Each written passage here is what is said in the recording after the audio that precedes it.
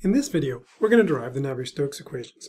Now, this is a fairly onerous task, and I don't want you to get lost in the mathematics that are in here.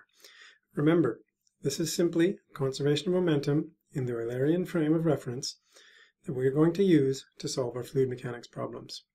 It's an equation that you know very well. You've been working with Newton's second law, F equals ma, for quite some time. So let's try and get through the math and look at this, the physics behind this, the ideas behind here, which really are quite straightforward. So, as I said, the starting point is our Newton's second law, and in the Lagrangian frame, we're very familiar with this. ma is equal to F. It's a vector equation, so it's going to have three components in a three-dimensional system. And we can write that acceleration as the time rate of change of the velocity. And of course, if it's a fixed mass system, we can put the mass inside our derivative and write dmv dt is equal to the sum of the forces. And that, of course, is for our fixed mass system in the Lagrangian frame.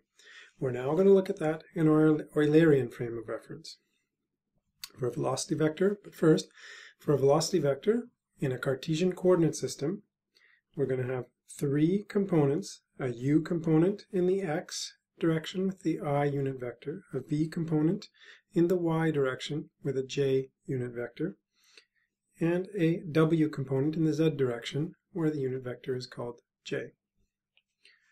And so in component form, we can write it this way, where inside our acceleration term, we're taking the time derivative of the u component of the velocity, and we're looking at the forces in the x direction, or the v velocity component and the forces in the y direction, or the w velocity component and the forces in the z direction.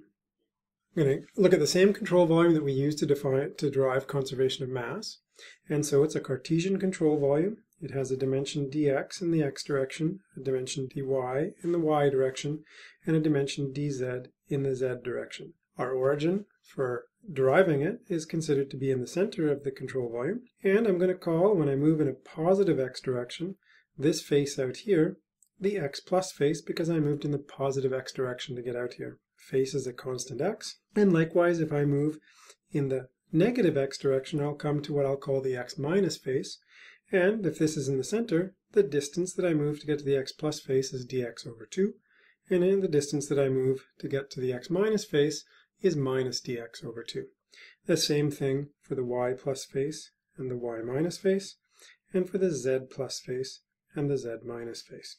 Now, when we go to a control volume formulation, we have to realize that we have to think about what's coming in and out of the control volume. So our Newton's second law, expressed in words, in terms of my control volume, is that the rate of increase of momentum, mass times the velocity, mv, in the control volume, plus the rate that mass times velocity, or momentum, is carried out of the control volume, or leaves the control volume, minus the rate of that momentum is entering the control volume, is going to be equal to the sum of the forces applied to the control volume.